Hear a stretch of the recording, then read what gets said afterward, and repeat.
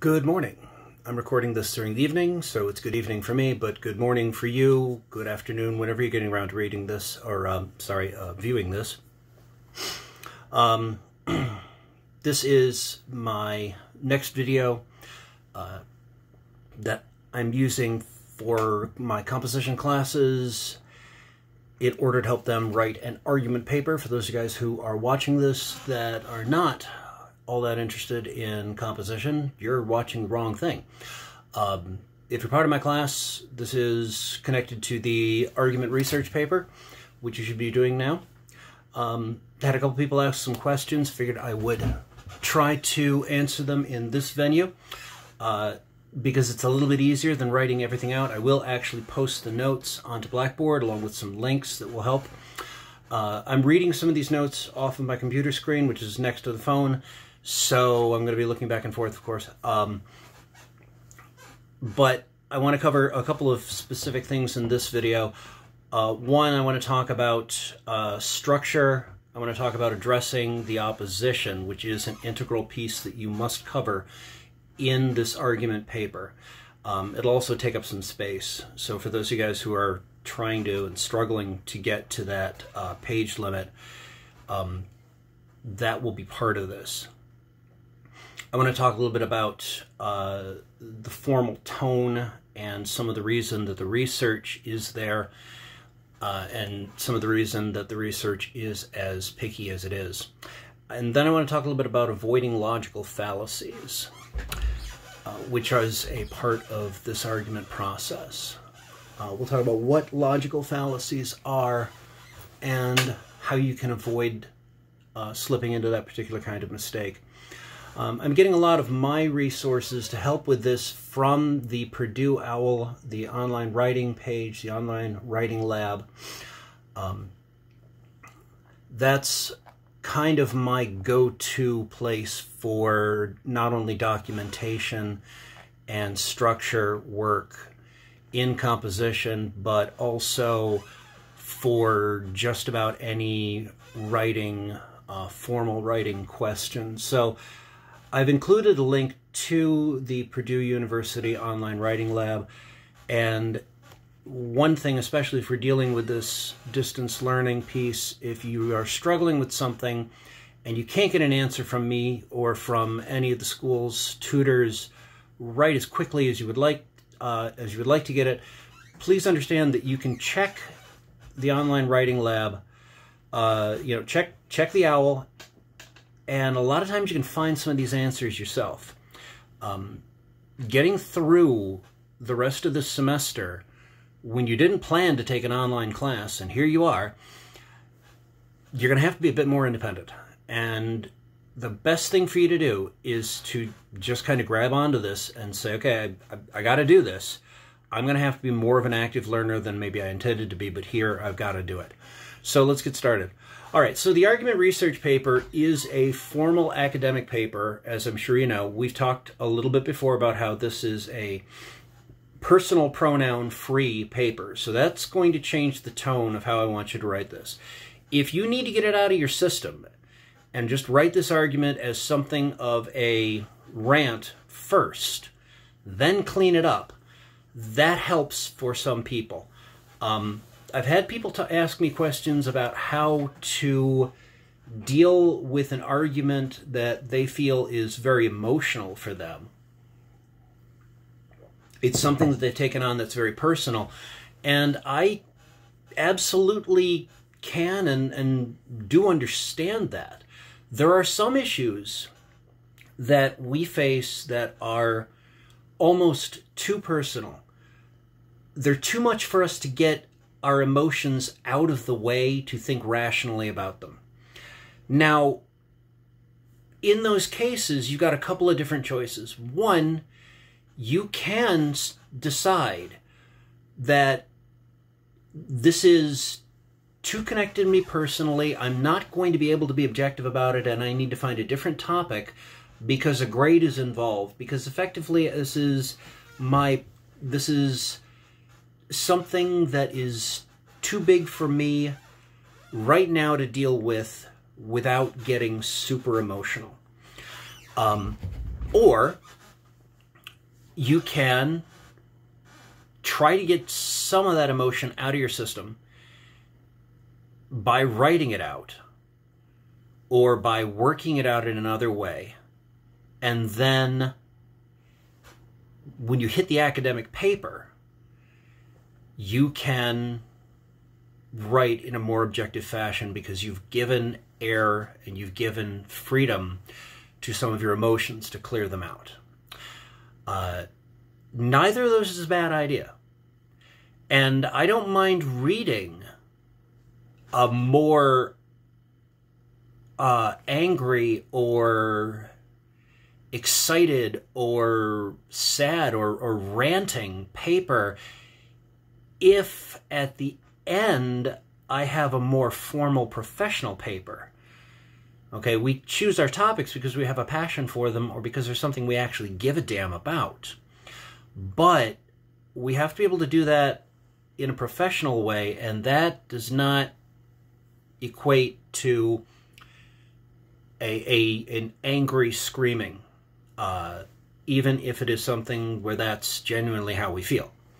It's not effective arguing. It's very easy to dismiss somebody who has dropped into simply a pure emotional argument. In fact, one of the logical fallacies that I may mention later on is an appeal to emotion, or an appeal to simple emotion, basically an appeal to pity. And it's not really a solid argument. It's just, wouldn't it be, isn't it sad that this is the case? Well, lots of things are sad, but they don't necessarily require or mandate action on somebody else's part just because it's sad. It's really sad that, you know, my grandfather died at like 93 years old. It was really sad for me. And I still miss him. But he had his time. He had a good, long life. There should... He's not necessarily... No crime happened. No injustice was done. No one should be required to do anything simply because I got emotionally damaged and emotionally hurt. That day, my whole family was very sad, as was a lot of things, but there was nothing wrong that was going on. We were just sad. It sucks. So I can't write an argument paper with that type of an argument, like, isn't this sad? Doesn't this make me angry? Everyone is pissed off. You may be right, but unless you can connect it in some other way, that anger, even if it's justified, just the anger is not a reason. It's a reaction. And those are two very different things. Okay, so let's take it a little more from the top here. Structure. On Blackboard, I put together an outline for the argument paper. Now, that is just one way to look at this and one way to do it. It's close very much to the Rogerian system, but it is not the only way to do it. Now, the way that I've done it in there is to start with basically an introductory paragraph, and as I mentioned before, you don't need to feel that you have to write the... You don't need to feel that you have to write the introduction first. Having a general idea as to where you're going first, and then filling it in, fleshing it out later, isn't a bad thing. If you've got a thesis statement, if you have the wording for a thesis statement, that's great. If you do not yet, but you know sort of what you're proving, because you've written that proposal, you've gotten it approved, so you know that you're going to argue that that English classes with Ben Martin need to be done with more swords in the background rather than fewer swords in the background. So you may not have the exact wording down there, but larger numbers of swords are better. You can write an introduction that just kind of says, more swords in Martin's English classes. Okay? Then go on to the rest of the paper. Now, this outline, after the introduction, after the thesis statement, the outline suggests that you're going to write your opposition and refutation next. Now, you can play around with it, but the reason that I suggest that you'd get that out of the way is that your target for an argument paper, your target audience, is not people who already agree with you.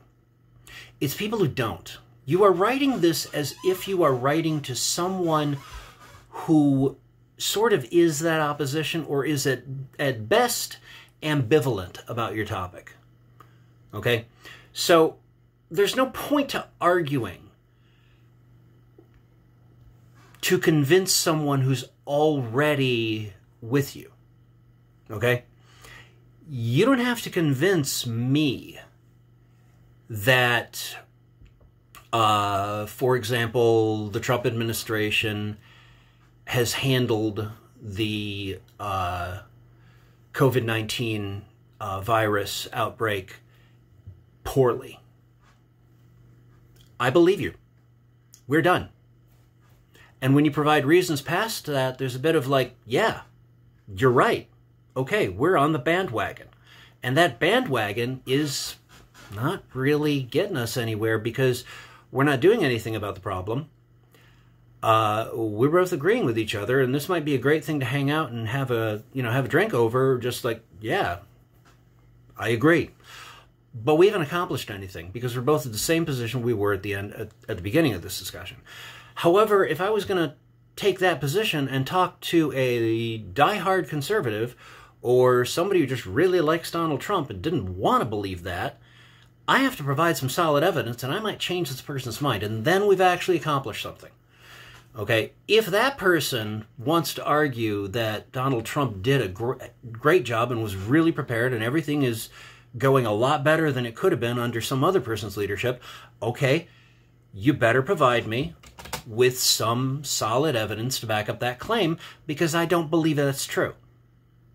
I'm not inclined to give that the benefit of the doubt until I have a reason to think otherwise.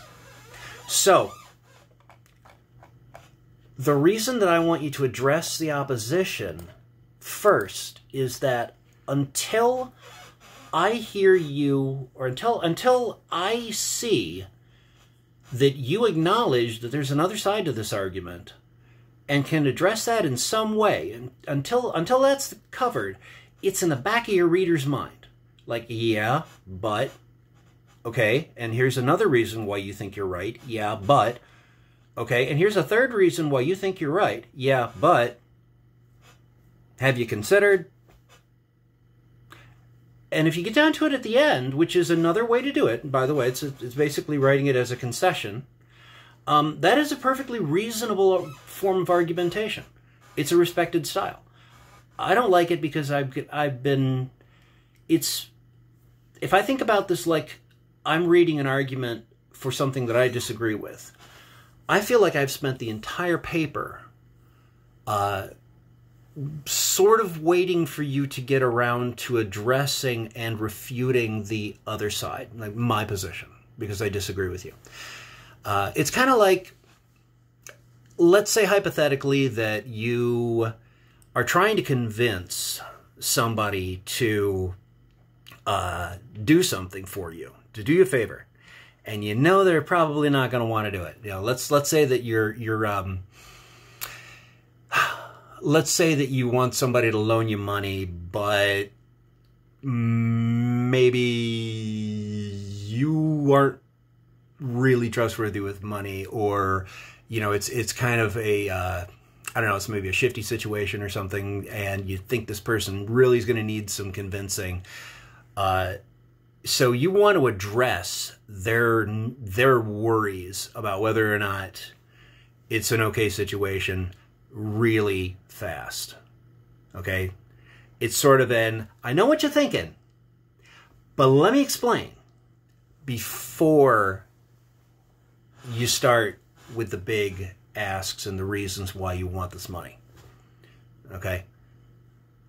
So, that's the reason that I suggest that you do it that way. Now, I've read other papers, and I actually put a paper up on Blackboard It's called Homophobia in America.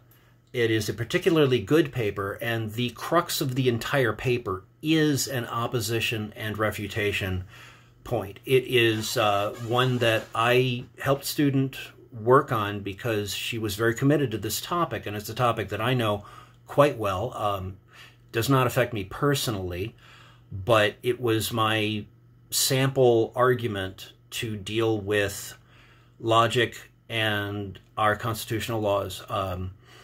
And this was a student who was just personally could see the argument, and I don't know what the particular reason why this person chose this argument, but the paper basically systematically deconstructs any and every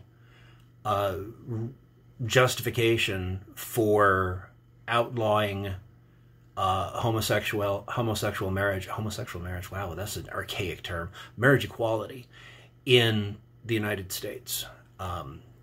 Basically taking everything from the Constitution's, I believe it's Fourth Amendment, right to equal protection under the law, and bouncing that off of virtually any justification that any of the states or any officials have ever used to say, well, you know, 2 men or 2 women should not have the right to get married in Kentucky or, you know, other states that had banned it. Please read that essay. It handles this issue of addressing opposition better than most ever have done. So I put it up there for you. It is, there's no name attached to it, as any would do that. So that's a great sample. All right, so addressing the opposition, you have to address it in some way. And you need to present the other side. You need to present an opposing argument and then refute it. So you need to write out both why someone may disagree with your point and why they're wrong, basically. You have to be effective about this, and you have to be polite about it. You can't attack the other side. And it can't ever be an argument that attacks them. It has to explain why that opposition argument is incorrect. You have to be polite, you have to be effective. So no simple appeals to emotion or attacking those who disagree with you. You're not Donald Trump. If you think about the way that Donald Trump argues as his cases, or the way that he actually deals with other people, whatever he's doing, do the opposite, and you probably have good argumentation techniques, because his are usually terrible. All right, some arguments won't have a direct opposition. So if you're arguing, for example, that we need to donate to this charity, or you need to argue that, for example, New York State needs to increase funding for shelters for victims of domestic violence, the opposition for this is not going to be the direct opposite, that New York State should not have shelters for domestic violence victims, that you know, we should kick them out of those shelters. Okay, no one believes that. All right, there's not, you can't come up with a sort of barbaric situation and then say that's bad because it's horrible. Well, obviously, it's also a straw man. It's not a real argument.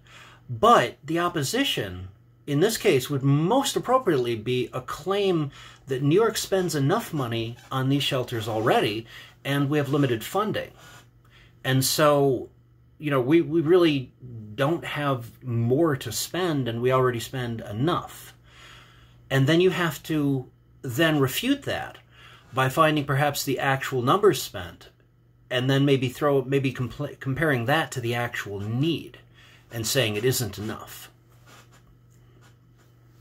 That would be more effective. You can always ask for help with this. Some arguments are easier to write than others. And, of course, there's strength and weakness in every reason why you want to handle this thing. One of the reasons that I'm really, really pushing for you to use the opposing viewpoints database, the Gale opposing viewpoints database from the school's online virtual library, is that I want you to read professional writing in this. And if you read those, you're going to see from both sides of your argument, from both sides of the issue, you're going to see how other people have taken on this issue in some cases. You're also going to get exposed to a lot more professional writing. Now, I can throw a couple of sample student essays at you, but you're still dealing with people who were writing for composition class. When you read real researched articles on your topic, you are reading professional, published, in many cases peer-edited arguments and articles that are written in some tremendously good language. You are reading effective argument, but you're also reading great language use. You're looking at the way these authors use their words and their word choice. So this makes you a better writer because writing and reading are linked. If you don't read anything other than comments on YouTube videos, you're going to be a lousy writer, and there's just no way around it. Okay? It's not that I think, I mean, most of you are actually getting to be very good writers, but the more that you read, the better you're going to be. But it's going to reflect the kind of things that you read. So if you read garbage, you're going to produce garbage. If you read good quality professional language, you're going to write more inclined to that language. I've talked before about how I have a learning disability.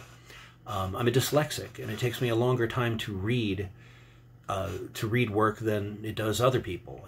It's part of why, with everything going on with switching all these classes to online classes, I have not gotten through your previous essays as quickly as I should have. I'm not happy about that, but that's where things are. It's taking me a longer time because I have to do so much additional reading and additional work to try to, learn how to do other things. I'm sorry. I would like to have done better.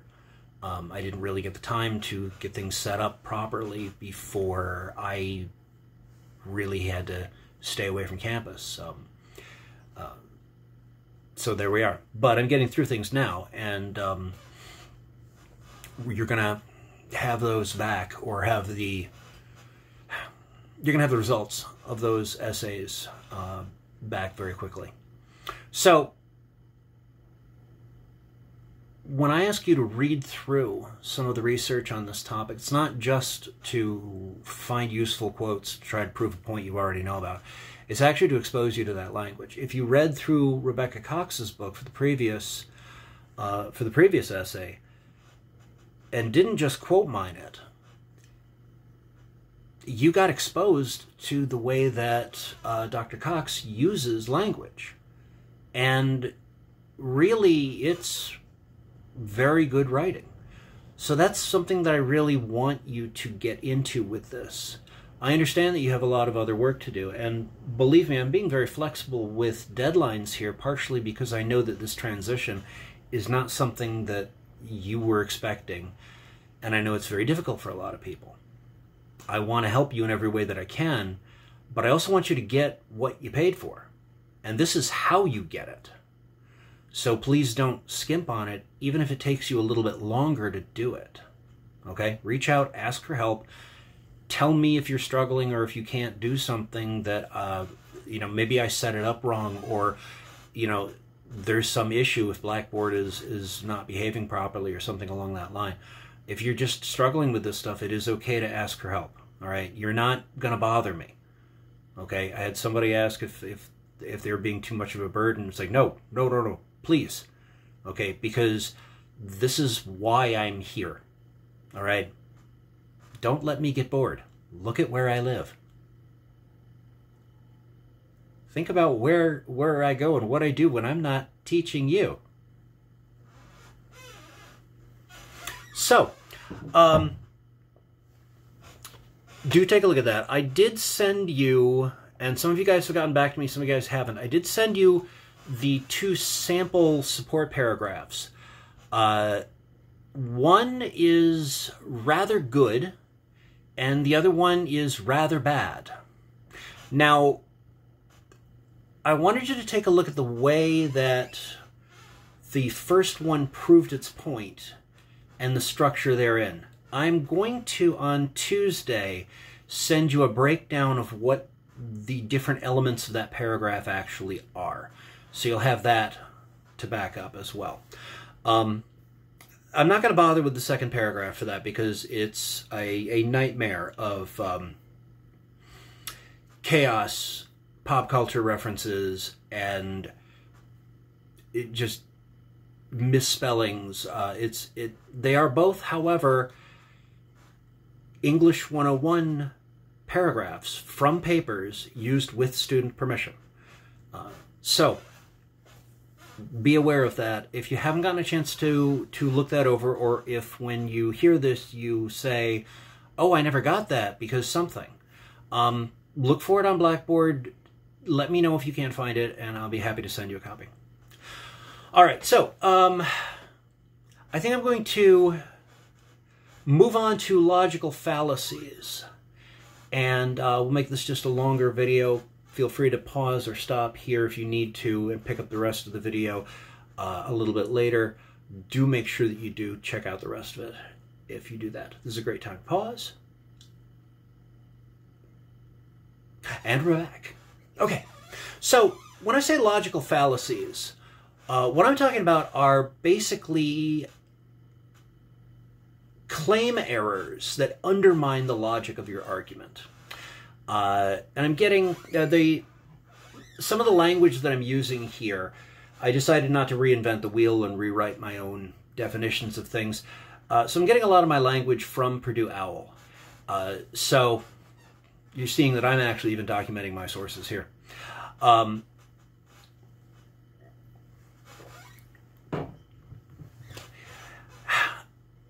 You'll see a lot of logical fallacies in things like advertising, politics, things like that.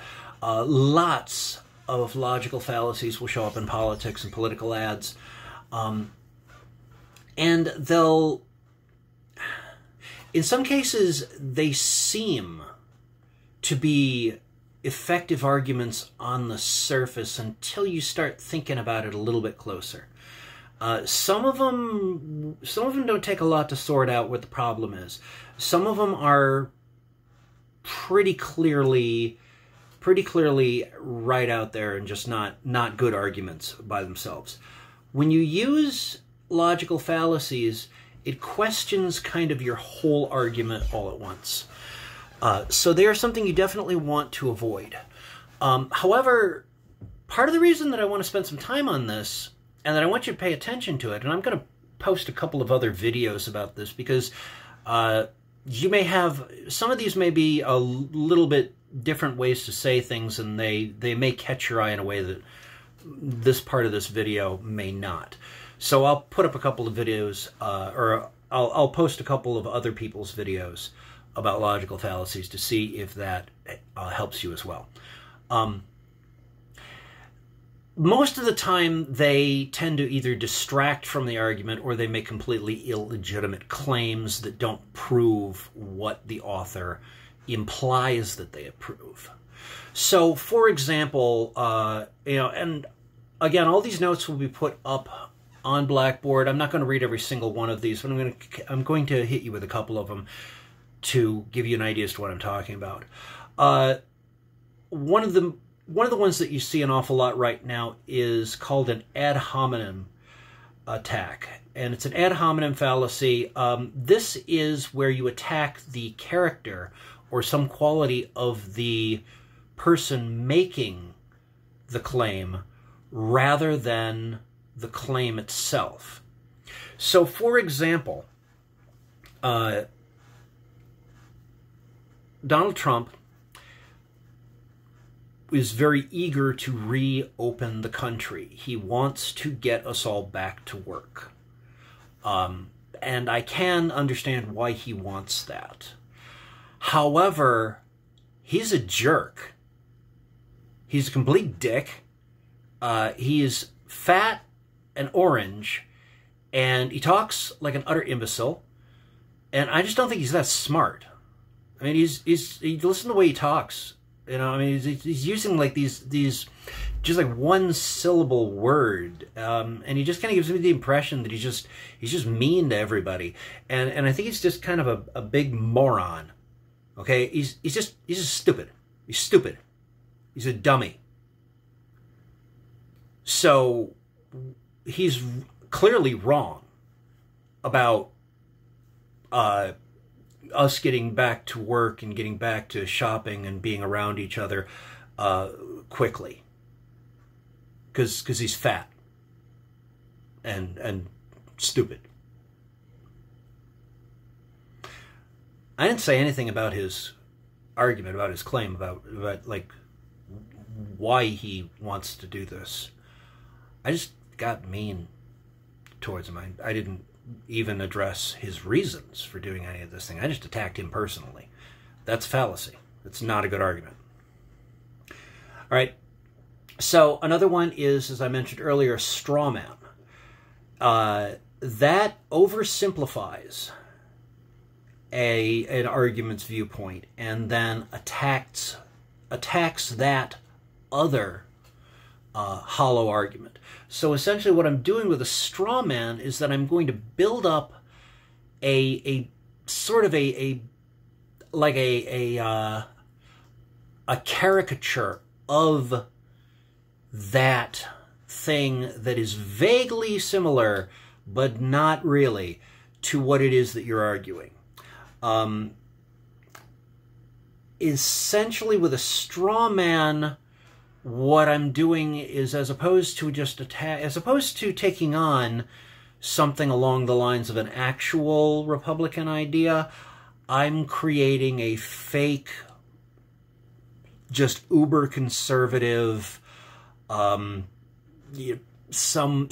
not real, genuine Republican who has thought anything out and actually has an intelligent reason for voting the way they vote. But I'm talking about some like idiot, redneck, Bible-thumping, gun-toting, Yosemite Sam type of caricature of a person who then I can attack. I can attack that. You know, like the guy probably is part of the Westboro Baptist Church or something like that. And of course, you know, I'm nobody likes them, you know, which is a different fallacy altogether. But it's where we're going into an area where it's way over the top, and I'm attacking something that's totally different from maybe an argument that somebody actually made. A circular argument is another fallacy. This basically is a restatement of an argument rather than actually proving it. For example, the one here is a little dated, but the one from Purdue Owl is George Bush is a good communicator because he speaks effectively. There you go. I know a lot of people who are great. They're really speedy runners. They run really quickly because of how fast they run.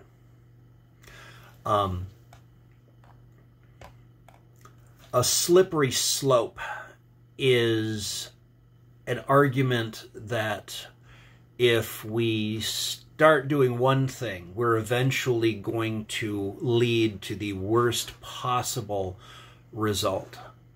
So this one, the classic cases for this, and this showed up a lot in the marriage equality arguments, where people said that if we allowed gay men or gay women to marry, eventually we were going to have people marrying their pets or people marrying their kids. People were going to marry lamps and computers. People were going to eventually want to marry their cell phones. And then where would we be? You know, it's like, hang on a minute, because none of that shit makes any sense. All right? So, a lot of these are, if you think about it, they're not really they're not worthwhile arguments on any sort of a basis. And you can't throw those at anything that really is any good. So, other logical fallacies are things like fallacies based on popularity of something. If you have something where you can say, 9 out of 10 dentists recommend this toothpaste, okay, well, they're dentists. That's probably somewhat more reasonable. But if you just say that, like, this is the most popular toothpaste, it doesn't actually give us a reason to believe that it's the best toothpaste. So that shows up in advertising a lot. It may not be the healthiest. It might be the cheapest. Or it might be the tastiest, or whatever else. The fallacy of false authority is another one that I think is very good. And that one you got to be really careful about, because you need to ask, this goes back to some of the research questions that I've asked you. Ask if the speaker has the authority to make the claim that they're making. So famously, we've had people making claims that, for example, let's see, vaccinations cause autism. Now, that's problematic on several different levels. The first place, they don't. Getting your kids vaccinated causes longer life for your kids. It causes them to not die as quickly. It does not cause autism. All right? Jenny McCarthy, who was some sort of a celebrity, I guess she was some musician or actress or something. I honestly know very little about Jenny McCarthy's career because I, for the most part, don't really care about celebrities. But Jenny McCarthy was, whatever she was, it was not a doctor. And Jenny McCarthy made this claim, but because she was a celebrity, it caught on. And people sort of made the connection, said, okay, well, I heard about this because Jenny McCarthy said it, and now I believe that vaccines cause autism. And a lot of people didn't get their kids vaccinated, and a lot of kids got sick. So, why did you believe Jenny McCarthy? Where did she get her medical license? All right? I think I mentioned this before when we were talking about advertising, I was talking about research, that, I don't know anything about sports. Don't listen to me about sports. Okay? But I'm not a celebrity. Okay? So that's really the case. We run into this actually quite a bit right now with Donald Trump. His medical professionals, the doctors around him, are saying one thing and he's saying another. Well, if you're talking about a pandemic, do you want to listen to the doctors? Or do you want to listen to the orange guy who's only thinking about the stock market because he believes that, well, first of all, that's the only way that he actually, outside of, outside of the presidency, that's the only thing that he does. It's the only thing that he actually gives a damn about is the stock market. It's his money there. His hotels aren't bringing anybody else in. So, it's stock that he cares about. And the stock market's tanking. So he wants everybody back to work. Except that will hurt people. That may get people killed. Lots of them. So I'm not going to listen to the big orange guy. Not because, and it's not that I'm not listening to him because he's fat or mean or any of the other stuff that I said earlier. I'm not listening to him because he's saying one thing, but his doctors are saying another thing. So it's a false authority with which he's speaking. He doesn't know what his doctors know. He doesn't know what medical professionals know. And I'm going to listen to the medical professionals. So, logical fallacies will kill your argument. And I want you to stay away from those. So when you're writing this paper, I do want you to do enough research, one, that you actually see how these things play out. Now, when you do this research, I don't want you to just try to find someone who's already proving your point for you. Instead, what I want you to do is to do enough research on your topic that you can prove your topic. So, for some of you, you will find people saying similar things. That's great. But just because you can't find somebody who's actually writing the same paper that you are doesn't mean you should change topics or anything. It means that you can find evidence to back up your own original claim. It means that you're actually in a position to write your own original paper, which is actually a lot cooler than trying to basically copy somebody else's. That doesn't mean that you have to. What I'm saying is you're in an interesting and good position, okay? So I want you to do this research. I want you to actually read some of this. This does not necessarily mean you need to read through every single word. Skimming is a thing. But don't just quote mine these things. Read them. Read the way that your articles argue their points. Look for the way that they use language. Avoid logical fallacies. Do address the opposition and refute it. Look at the tools that are made available for you, and do ask for help if you need it. Okay? We'll talk about documentation in another video, but you can and should always look this up on Purdue OWL. The MLA guide does break down how to document things like newspaper articles, magazines, scholarly journals, a lot of the stuff. You can do some of this legwork on your own. And it is always, always okay to send something to me and say, look, am I doing this right? You're not plagiarizing if you send me something and ask how to do it. That can't be used against you.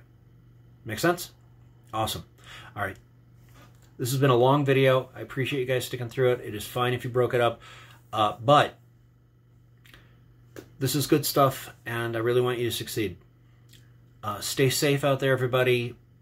Do not hesitate to let people know if you are sick or if you're taking care of somebody who's sick, because that's going to have an impact on whether or not you're able to do things here.